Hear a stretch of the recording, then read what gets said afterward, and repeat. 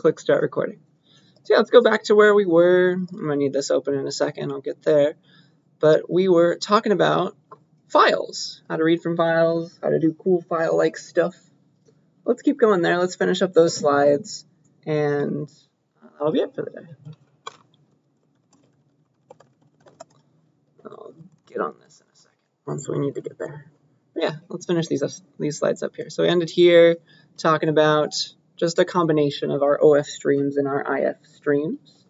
I think I just have some fun examples for us today, and that should do it. Yeah. Okay. So, yeah.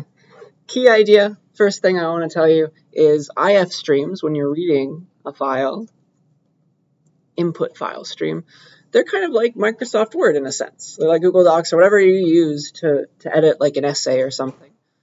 In the sense that if you have a file open inside of an IF stream, it essentially starts its little cursor right here. It's ready to read from the start of the file. Okay, so there's a little tiny cursor. It's working like that, and that's what happens. When you say IF stream IFS and you make it point to that file, you have it start at the file, it sets this little cursor, like Microsoft Word, at the very beginning.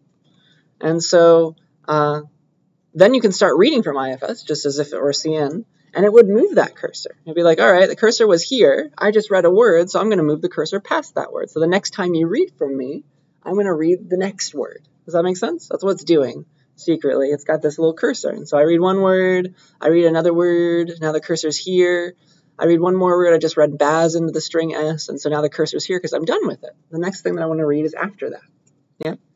And it skips over white space and all that fun stuff when you read like that. But that's essentially the idea, okay? So, yeah, that's a fun fact. And then if you read the last words, like the IF stream, the cursor's sitting right here. It's like, I read that last word. I have not yet reached the end of the file. You try to read one more time, though. I will read past the end of the file and alert you that that read did not succeed, okay? That's the idea. So, yeah. Does that make enough sense? Just think of the cursor in Microsoft Word. That's essentially what's going on there. Okay, so that's that. Let me next show you an error. So let's have an example of accidentally reading after a file is over with. Okay, so let's check for EOF, and then we'll read a word if it's false, something like that. This could be your strategy if you would like to use that strategy, but it's going to be, unfortunately, not the right one. You check EOF a little too early if you do it this way. So let me show you an example with a file, and hopefully it will make sense. And then I'll explain the rest of these words here. So let's go here. Where are we? We're lecture 20.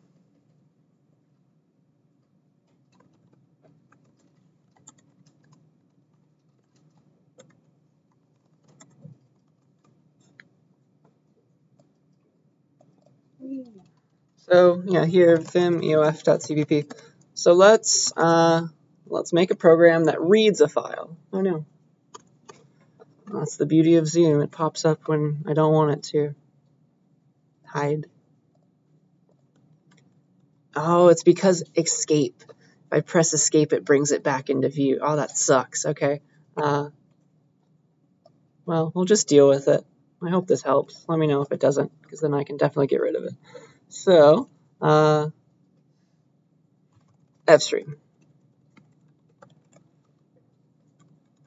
And let's make an ifstream object that's going to read from a file, ifs, have it read from sample file.txt.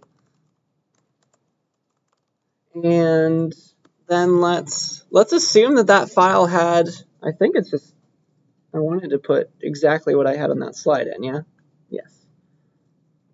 Confirmed. So here is the file that I would like to have, sample-file.txt, just these 4 lines. So let's make that file before I forget about it, sample-file.txt. And then we'll paste, of course we won't, then we'll paste in these 4 lines. So there's 4 lines in the file, 4 words in the file. And then let's read all of them one at a time. IFS, read in S. Read in S, read in S, read in S. So I've just read those 4 words into the string S, overwriting it each time. But that's going to move that cursor, right? That cursor is sitting right here at the end of the file right now. And now let's print, hey, IFS, are you at the end of the file? It just read all those 4 words. Surely it is, right? Let's see.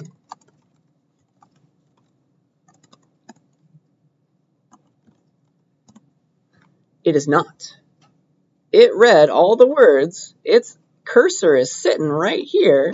There is nothing here, but it has not noticed that it's reached the end of the file yet. Because it's just ready to read the next character if there is one. It hasn't tried. You have to try for it to notice that you're at the end of the file. Okay? That's the idea. So that would be a little too soon checking for UF. Because if you read, watch what happens. If I read IFS into S once more, I can see out ifs.eof. This notices the end of the file.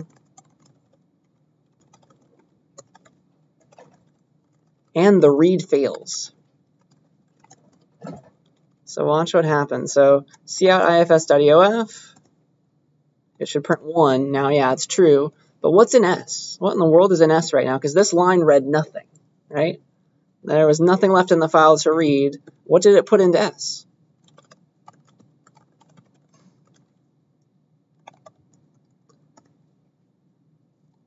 What are our options, right?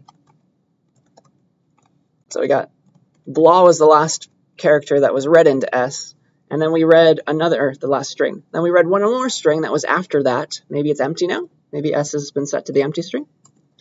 But no, it's still set to blah.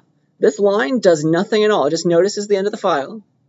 If there's nothing to read, if there's an error upon reading, like there is, then it's not going to touch that variable S. It's whatever it used to be. So you might accidentally think that your file has a second copy of the last line if you read like this, if you check EOF too late. Okay? Does that make sense? Any questions about that?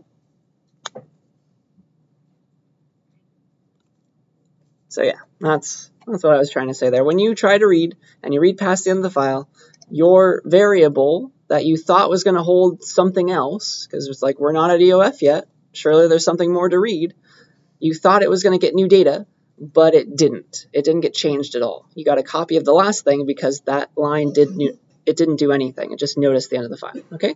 So yeah, just be careful. Don't use that variable if you just read past the end of the file. You better check after the read.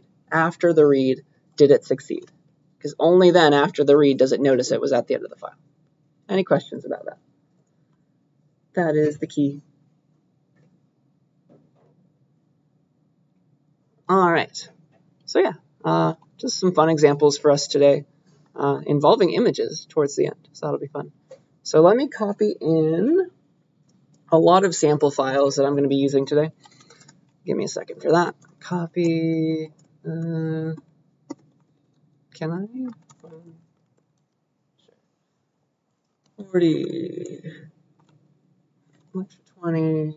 So we have the lyrics to Let It Go. First of all, we're going to copy those into today's folder. We're going to copy a large list of Swedish words into today's folder.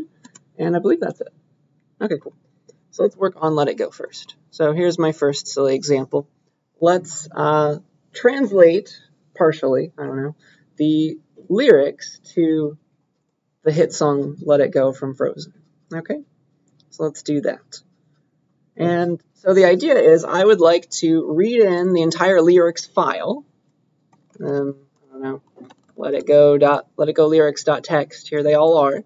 And I'd like to translate some of the words, like I'm pretending to be Google Translate or something. So like, I don't know, we can translate snow to Spanish, and so it will print out the nieve glows white on the mountain tonight or something like that. And then we can pick some more words to translate. Okay? So that is the goal, and we'll just read through the file, spitting back out the words after we've translated them. Okay? We will eventually need to worry about white space, and I'll show you the problem after I get it started. Okay? So, yeah, here's the layout of this program. Translate.cpp. I'd like some audience participation for this one. Tell me what languages you speak, and we'll use those to translate. String. I need F stream, and I need, I'm eventually going to need CC type. So I need to notice white space, or is space, but I won't use it just yet. So here's what I want to do. I want to read in the lyrics of that file, right? ifstream, ifs, read in, let it go lyrics.txt. And then I want to read in a word at a time. I'd like to read in a word at a time into this file and have it work. So remember the strategy for reading in a word at a time to like figure out when you're done, what I was showing last time or what I gave you in a lab. It's like while ifs can get a string and it gives back itself and it was okay. This is the kind of strategy I'd like to use to read a string at a time, read a word at a time out of this file. So I use this kind of looping because this reads the string and then evaluates to ifs. If it's true, it was a successful read, and so we hit the body. It's just beautiful. Okay, so that's what I'm going to do. That's what I'm going to do there. Let's see here. So yeah, let's try it this way. So let's say string word. I'm going to read a word every time. So while I can get a word out of ifs, then let's translate that word. See how it translate. I'll make a translate function. Translate the word, please. And then, I don't know, a space. So we're just translating each word, spitting it back out. Let's pretend I don't know how to translate anything right now. String translate. It takes a string now, constant string, let's say. Constant string reference S. And we want to translate this word into all the languages. And so let's pretend we don't know how to translate anything at all and just return S. Okay? So this is a function, takes a word at a time, gives back a new word, potentially. This one's just giving back the same word right now. But this is how I am reading everything. So ifs.close, don't forget that. And that should be a complete program for now.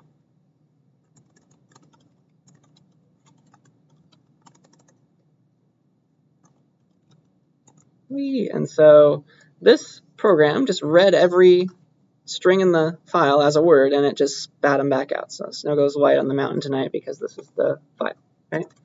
And it definitely doesn't look as pretty right now. That's no fun. So let's fix that first, okay? And then we'll do some translation. So instead of translating a word, printing it back out, and then printing a space after it, let's retain whatever white space was after every word, because that read into a string line is only going to get non-white space characters. It's only going to get words. Sitting after them are some space characters, maybe multiple, some new lines. Sometimes it's a new line, right? Well, I would like to preserve those. Okay, so here's the trick. And I did realize that I forgot to say something on this slide. The reason that it didn't notice that the file was over, like here is the last word, here was its cursor, it had not yet read the end of the file. We can think of the end of the file as like a place in the file that needs to be read one last time. Don't forget that. Okay, so here is the trick if you would like to deal with white space. You use .peek, ifs.peek, and ifs.get. All right. Those are on the, oh gosh, I hope I didn't just ruin the, okay, good. Those are in ifstream, peek and get. They deal with individual characters. So get gets a single character, and peek looks at the next character but does not advance the cursor. So that's going to be important, okay? So let's pretend this was the contents of my file and I was reading like the word blah, and for some reason this is exactly where my cursor was. I just read the B character, I'm about to read the L, okay? So that's the idea. Or let's start it from the beginning. Let's say I haven't read anything yet. Let's say the cursor's here. I'm about to read the B. If I say ifs.get, it gets a single character. That'll give me back the B, and it will also move that cursor. It just saw that character. So it will move the cursor to here, right before the L. That's what .get does. It reads a single character, advancing the little file's cursor. Okay? ifs.peak does something similar. ifs.peak right now, I've moved the cursor, remember, will also give back a character. It will give back the L, but it does not advance the cursor. It just looks ahead. It does not actually take the character out. So a subsequent call to get would give you back another L. Doesn't move the cursor.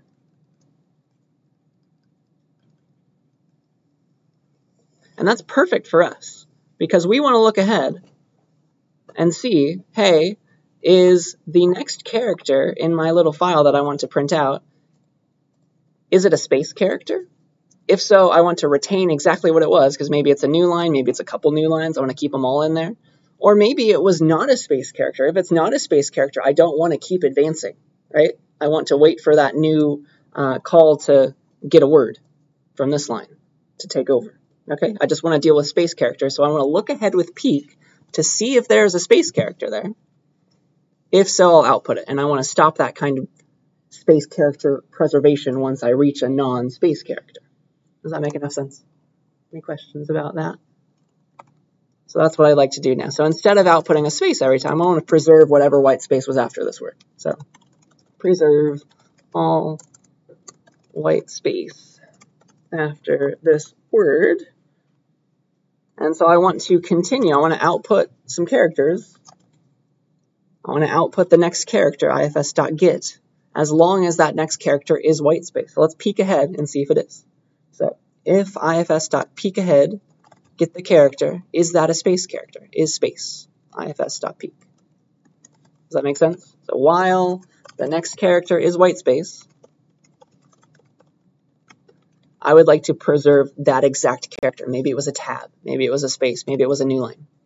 Okay, so while it's there, I know it's a white space character. Let's move the cursor. Let's eat it up. That's the technical term, at least from my brain. So char next char, we're going to get that character. Let's call get now, ifs.get. That's the new character that we just read, and we've just moved the cursor now, so we won't read it again. And let's output that character. So output that white space character. And then we'll see out it. And this loop will continue as long as the next character is white space. If there's two new lines in a row, it'll look ahead, hey, there's one new line. Let's move the cursor, output it, and let's move the cursor one more time and output it. But maybe the next time it's the next word, maybe it's say, and so it sees the S. It's like, okay, I'm done. I'm going to go back, end of the loop. Let's start all over, read the next word. Does it make sense why this is going to preserve the white space? So look ahead, see if there's white space, get that character, so advance the cursor, output the character. That should do it. Yay! And so here is the outputted final file. It's just the original file again. But it has all of the white space preserved. So the snow goes white on the mountain tonight. New line. There's a couple new lines after queen. New line, new line. Do we see how that's preserving the white space? That's important.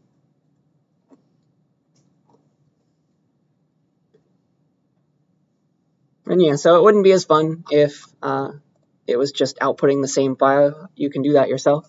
Let's do something interesting like translate some words. Let's pretend like, I don't know, let's translate snow. I already picked that one. So if we see the string snow, if S is snow, then the output should be the Spanish version of that. And then if we don't know how to translate the character, we'll just return the string, we'll just return the same string. Okay? So now it's going to be like, okay, oops. There we go. And I call translate on every word that I see. Output the translated word. So now every time they say snow, it gets output as nieve. The nieve glows white on the mountain tonight. Yay. Isn't that exciting? So we're preserving the white space and also changing the text. That's a very standard thing to want to do with file processing. Okay? What other languages do we speak in this class? What should we translate? Nouns are the easiest, that's for sure. We all just Spanish speakers? Which word should we take? I don't know. Let's go to Google Translate.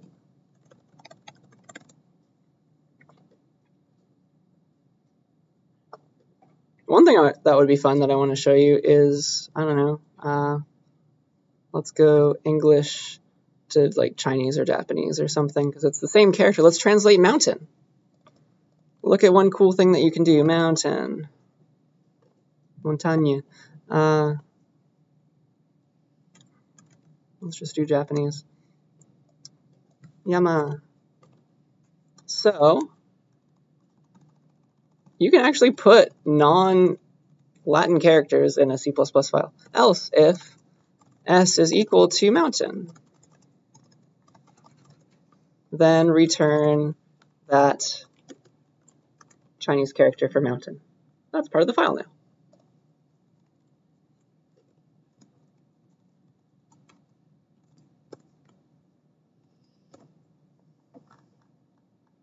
So now, preserve the white space. The niebe glows white on the Yama tonight. Any questions about that? Oh, that's working, yes. I don't know about PuTTY, honestly, but it was Control-Shift-V for me on this Windows terminal. That might be the same on PuTTY. Yeah, so that's my silly example. You haven't told me what languages you speak, so I'll just move on.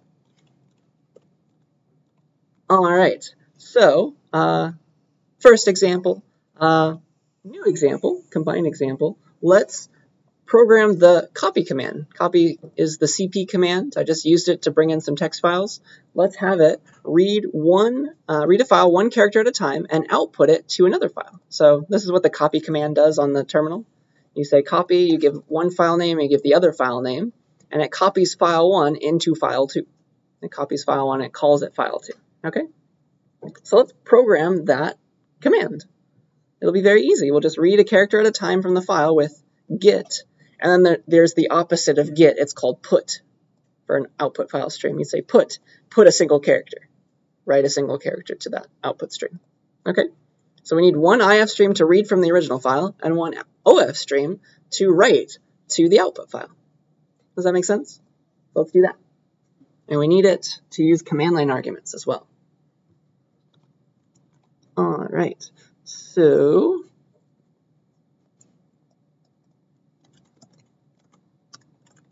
I'll just call it, I guess, cp.cpp. So I need fstream. I need strings. I think that's it.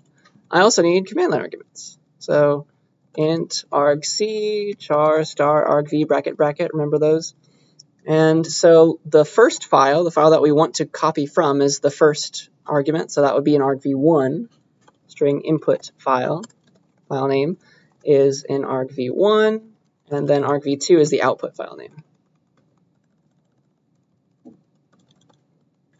All right, that's the idea. And then let's open an IF stream to read from the input file, IFS. Let's read from the input file name. And let's make an OF stream to write to the output file name.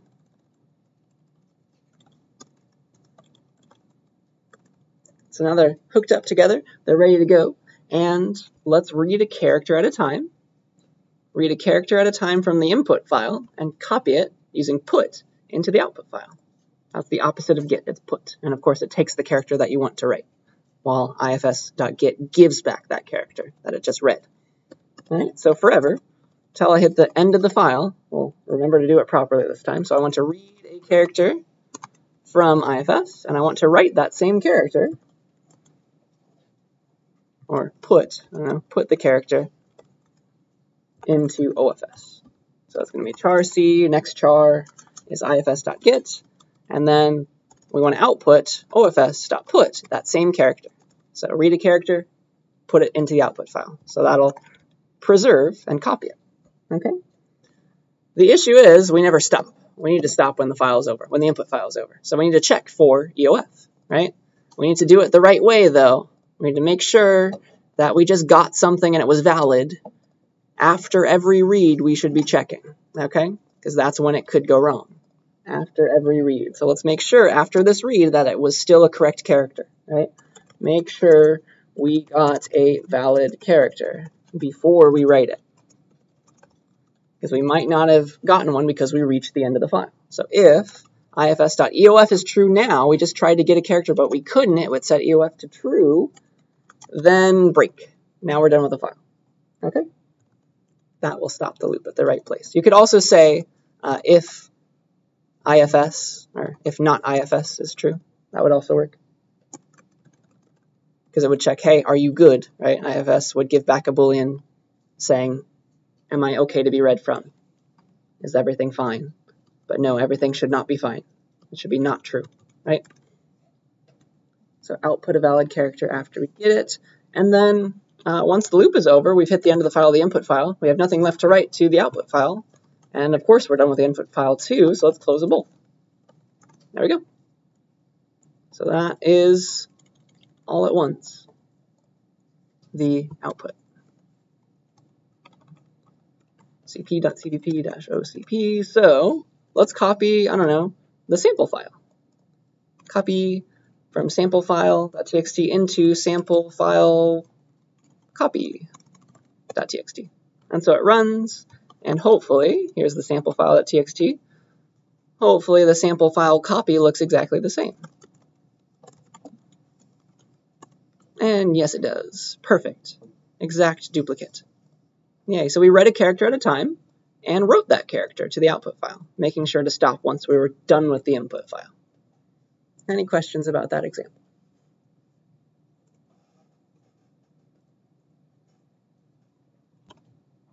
So yeah, we copied file 1 into file 2, and let's see.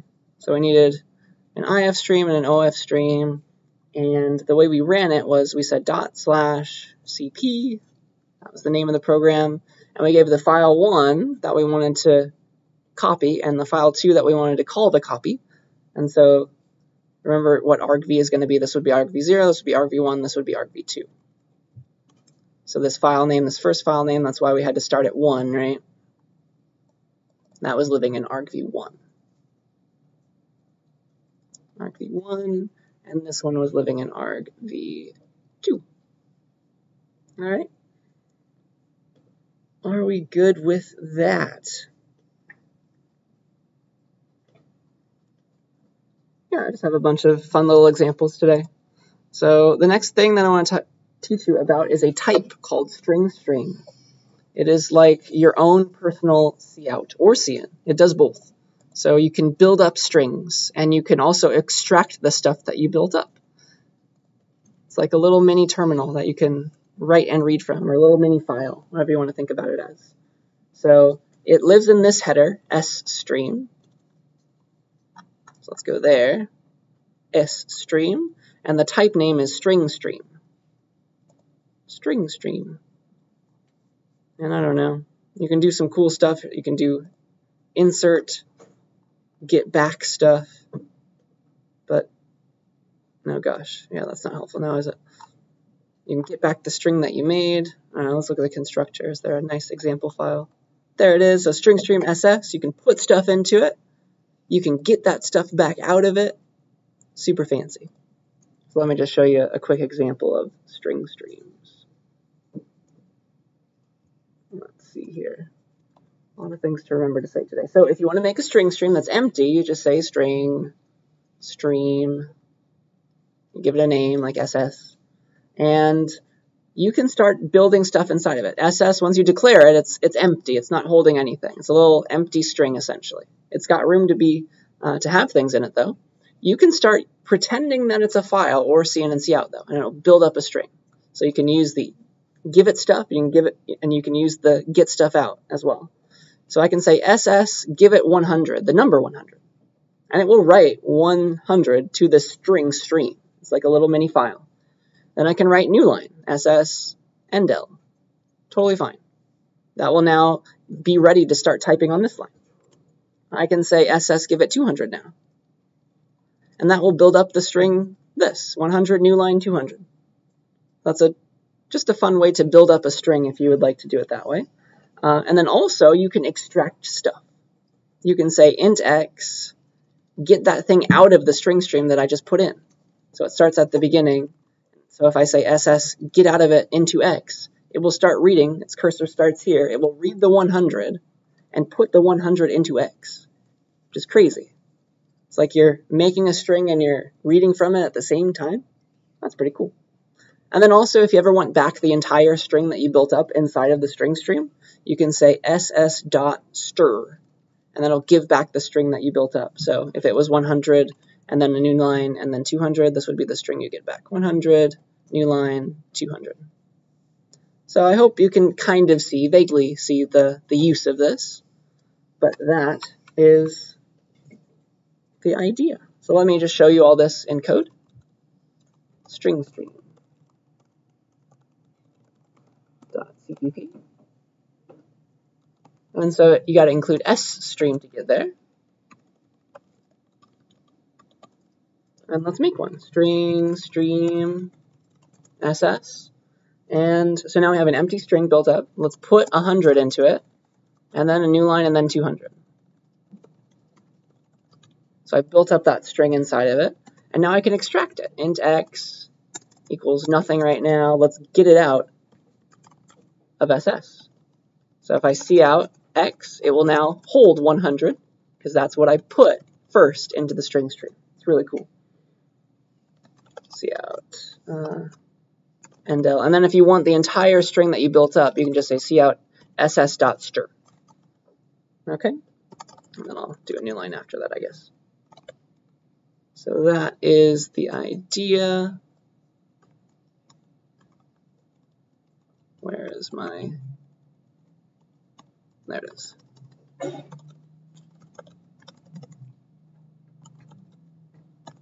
Yay, so here it's outputting the 100 that I got out and put into x, and then the entire string was 100, new line, 200. And it prints it all out like you would expect. Not too bad. It's just useful to build up an entire string with a string stream, I would say, because you can give it numbers, you give it any type that can be printed, essentially, and it will put it all into a string for you. This actually used to be the way that you would convert a number to a string. That toString function used to not exist in C++. So yeah, that's string streams. Any questions about those? All right, because I have a fun example for you. I'll give you a while to do it, or maybe I'll give you a head start. But here's my silly project for you. I'll give you this file on like Discord or something if you'd like to download it. Or I'll put it on the code from class. I'll give it to you right now. But here's the fun idea. You know how you guys have been to IKEA before, most likely? You know how the names of their products are all just random Swedish words, sometimes random combinations of Swedish words. So I have made I've extracted I made a file that is like the 100 most popular Swedish words or 1,000 most popular Swedish words. And so if you take this file, you can generate essentially funny random IKEA names. Okay, so here's how you can do that. You could read all the words from this file into a vector of strings, right? So you have a vector. So read that entire Swedish words file into a vector of strings. It's very long. Like, I don't know, A, B, C, whatever the words are, D. And then you can pick two random ones. Pick two random places, like pick index 1, pick index 3 using the rand function, picking the index, right, and going to that index. And that could be your random IKEA product name. Okay? Does that sound like a fun example? So yeah, read this file, pick out two random words, and output them right next to each other. So maybe you pick this word, and then this word, and you output them together, and that would sound like an IKEA product. Okay? Does that idea make sense? So I'll give you some time to try this, and then I'll do it with you as well. But let me give you this file really quick. So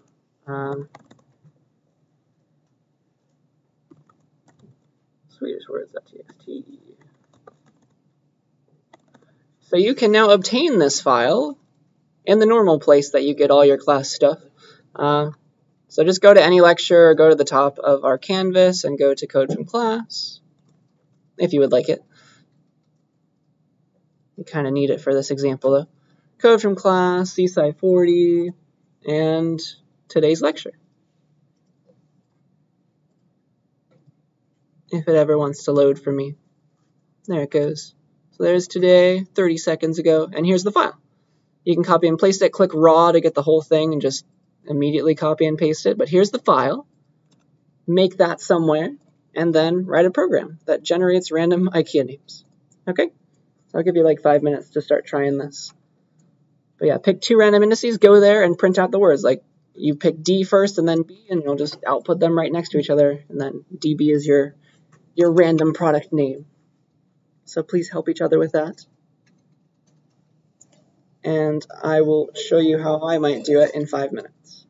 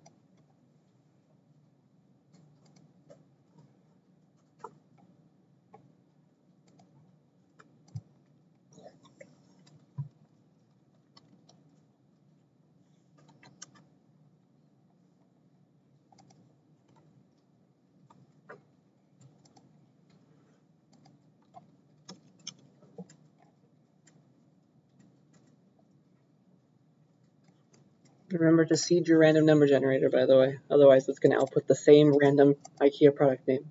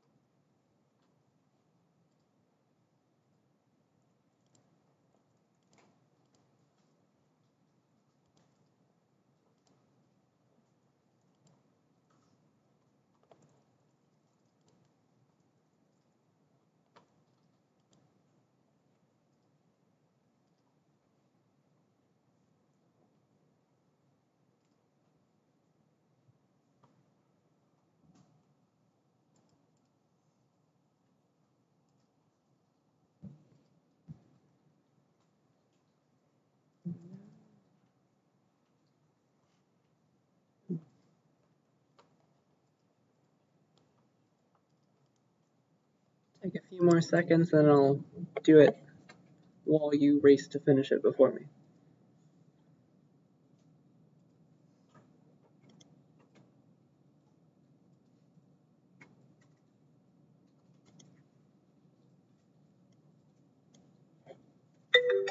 All right. So yeah, were there any questions that came up while you were trying this? Does it make sense, the process? Maybe it just was taking a little while.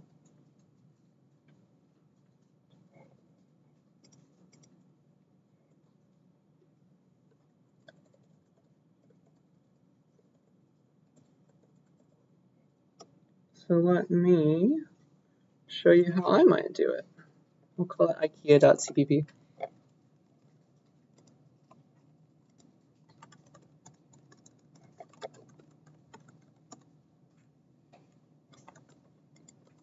So F streams, so I want to read a file. Vectors, because I want to make a vector of strings. Strings, because I want to put strings in the vector. C stood lib for random, and C time for seed the random number generator. So srand time 0, and now I'm ready. So let's make a vector of all the strings in the file. And what was it called? Was it capital? Yeah, it's capital Swedish words.txt. So let's make an IF string.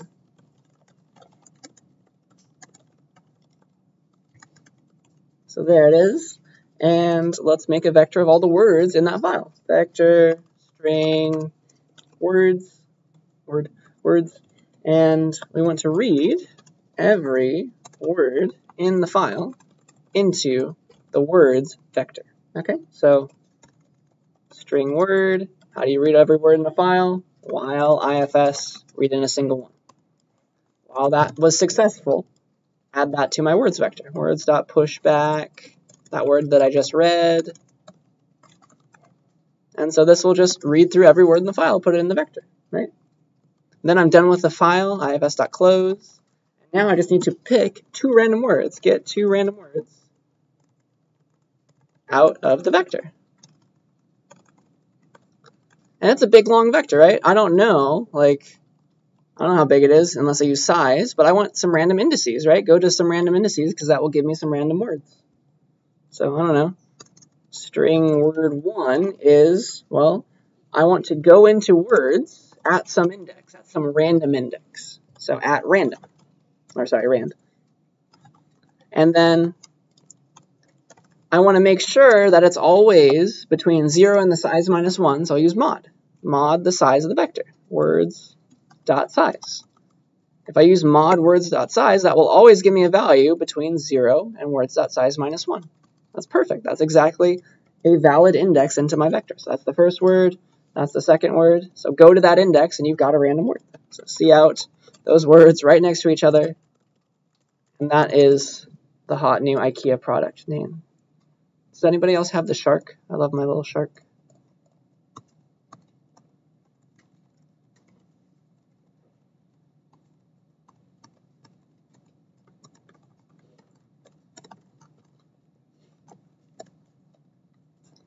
So yeah, I can actually keep most of this open, I think.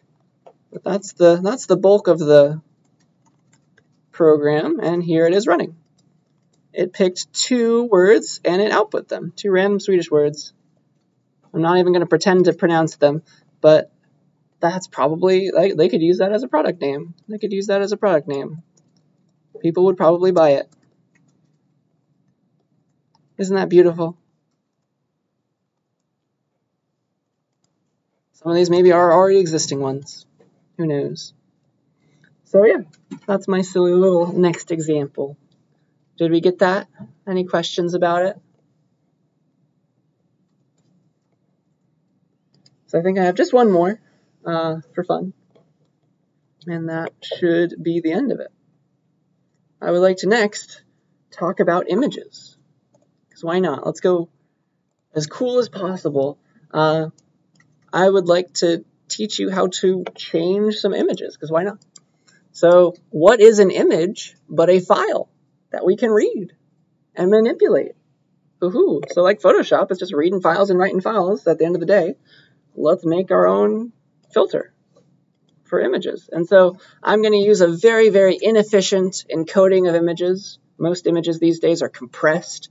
Those are hard to read, especially for a CSCI 40 class. So I'm going to use a very silly encoding of an image. It's called a ppm image. I don't think it can even be read on Windows. I'll be going over to my, what's it called? My virtual machine in just a second. But here is a image file. Here's a ppm image file for an image with 6 pixels. Here it is. It looks like this. It says starts with P3, then the size of the file is 3x2 width and height, 255 to talk about like the maximum color value, and then it gives 6 pixels in order. So let me teach you how those are all encoded if you've never worked with colors before on a computer. Yay! So let me teach you some image theory. So every image that's being displayed on the projector, that's in this picture that I copied and pasted, it's made up of a bunch of pixels, right? A bunch of square pixels. I'm sure you've taken a magnifying glass to a screen before, or at least you've just looked. If you zoom in far enough, everything is just a bunch of squares, right? Those are all pixels, and they're all single values, all single color values. Whee! That's the idea. So each color is usually represented in RGB color. So that is a, not a pair, but a triple of numbers. It's 3 numbers at once. It's 3 numbers between 0 and 255. A triple of numbers representing how much red is in that color, how much green is in the color, and how much blue is in that color. Okay? And RGB is like light. It's additive, which means if you put maximum red, maximum green, maximum blue, so that's 255 for all of them, that gives you white. That's the color white. And then none of them, no red, no green, no blue, is pure black. Okay? That's the idea.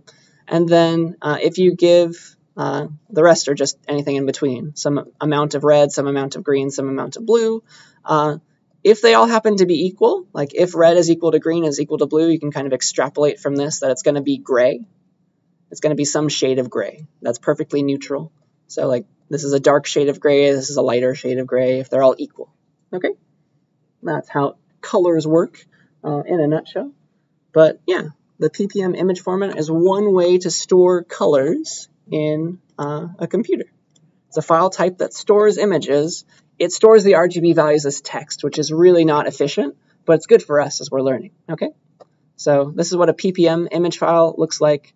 It's like names the encoding. It says how big the file is, 3 pixels by 2 pixels. And then 255 is saying I want to use actual full RGB color between 0 and 255. And then you can just start giving, there's comments in the image file.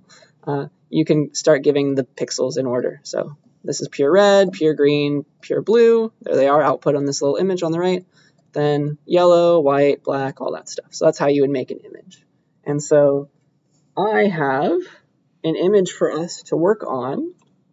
It is a picture of my cat when he was a wee lad. Where was that? So it's copied from, let me copy it from last semester. It is a picture of my cat. So cat.ppm is the name of the file. Let's copy it here. It's giant because it's not compressed, and so it's like 5.1 megabytes, but whatever. So let me log in here on my virtual machine because Windows can't display this kind of file. And this better be able to, otherwise I'm going to have to pause for a second to get it working. Boop, boop. There it goes. So where do I want to be? I would like to be file browser. I would like to go to my Windows desktop, F22 code from class, 40, lecture 20, cat.ppm, there it is. Oh man, okay, I need to figure out what's going to be able to display this. Give me just a second. Let me search on this computer. That sucks. Alright, it's going to be some image here. I'm going to default image viewer. Share memes amongst yourself for a second while I figure out how to display this.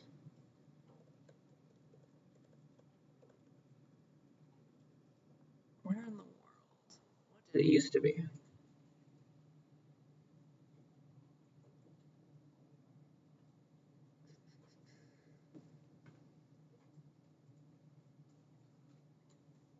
Ubuntu default.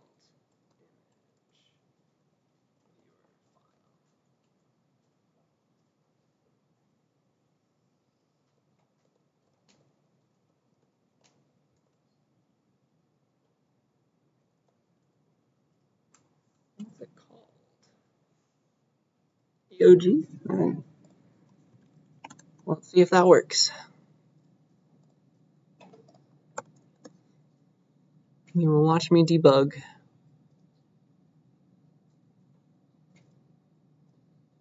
Let us pray. See if this actually works. Yeah, there's my cat. Perfect. So here's him laying on my running clothes. Perfect, like reds and blues and stuff. That's why I picked this one. So here's when he was very small. And we're going to read this image and do stuff with it. So here's the image. It's in PPM format. It's giant. P3, this is how many pixels are in the image. Here they all are. And it's 500,000 lines long. So there's a lot of pixels in this image. But that's okay. We're going to process each one of them. So here's what we'll do. We will take this file. We will manipulate it. And we will convert this image to a grayscale image. Okay, so we're going to make all the pixels equal to each other. 16, 16, 16, 95, 95, 95. That's the closest gray to the color for that current pixel. Okay, that's the idea. So here's how you do it. If you would like to convert a color to its closest grayscale color, this is one way to do it. You can just average all the RGB values. So you start with RGB. You compute the average color among all of these. It's between 0 and 255 for each of them. So the average is going to be the R plus the G plus the B over 3. And then you send that pixel to the average 3 times. That's one way to calculate the closest grayscale value. That's for one definition of closest. Okay?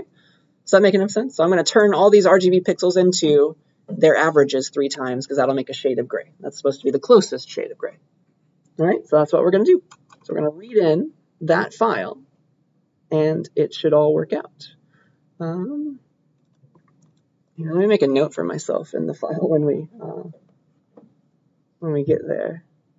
I want to call this gray.cpp. And just for future reference, future lot, and install EOG was the name of the program if your VM won't load the image. There. I'm sure I will be thanking my past self.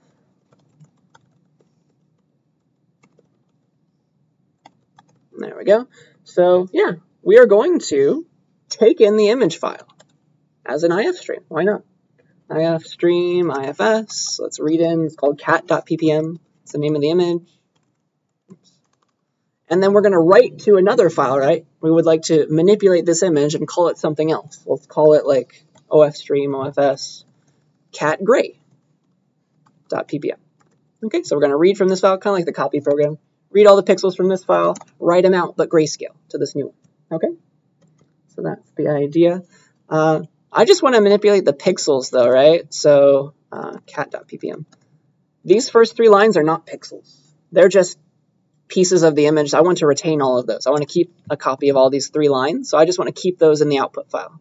So what I'll do is I'll just take them and copy them one by one. And I know that the pixels start after that. So let's just preserve those 3 original lines because they have to do with the file itself. So let's keep the same first 3 lines in the output file.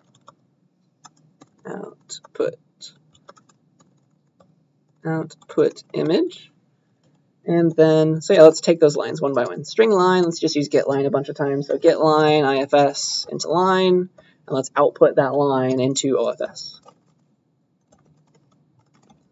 So I'll do that 3 times to keep those same 3 lines. Like, yes, we're using PPM format. Yes, we are, this is the same sized file. Yes, we are using RGB color. So those 3 lines, I'm just keeping them, putting them back into OFS. And now, after those 3 lines, I have a bunch of RGB values.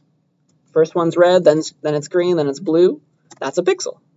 So I'm going to read a bunch of these, okay? And I'm going to manipulate them. So back here we go.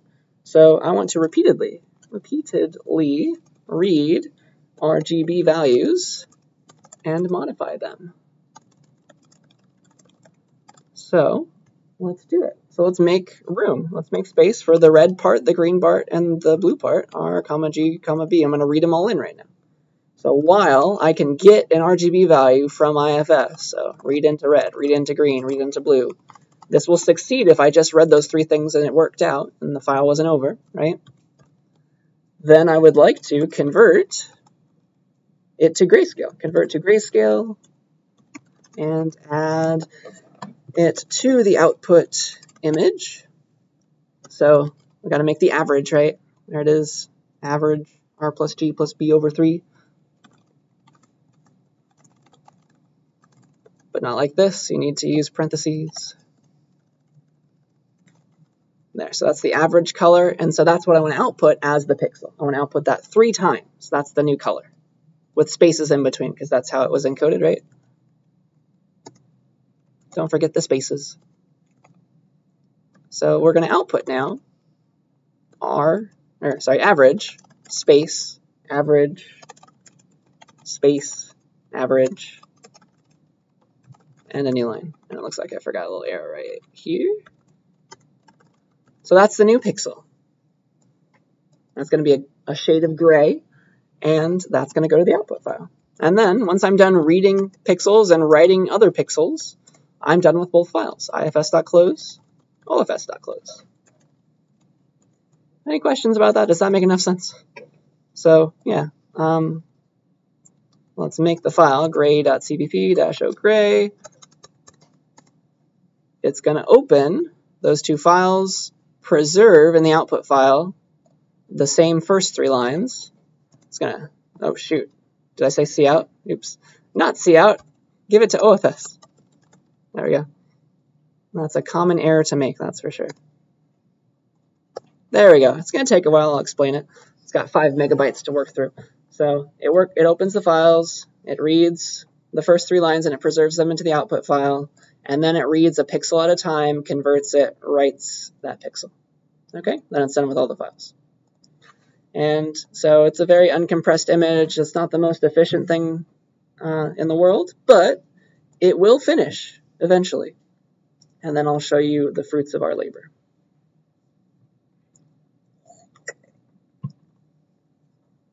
It's trying really hard. It'll get there soon enough.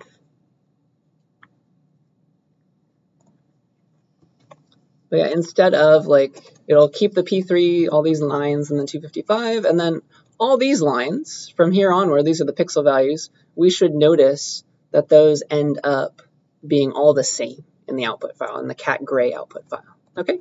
And look, it gave me a terminal prompt back, which means it's done. cat-gray.ppm. Here's what it looks like. Here's the difference. Let's see if I can show you. There's the original. Here's the grayscale version. So here was the average. It was apparently 23 for the first pixel. Average was apparently 28 for the second pixel. And so these are all grayscale values. Hoo-hoo. Here was the original program. And let's take a look. So here is the original cat picture. Here is the grayscale form of that. Look at what we just did. Yay. We did that. So hopefully you have fun with this. You can play around, write your own image modification program, because you can do that now. You can read and write files. So that was my finale for the day. Are there any questions about this program? What it's doing? A little complicated, but I think you can understand it. All right. So yeah, that is files. That's everything I want to talk to you about files. And let's see. I don't think I have anything else to say today. Yeah. New lab next time, but it won't be due before the midterm is happening. So not too much to worry about, I would say there. So yeah, that's all I got for today. Let me stop recording.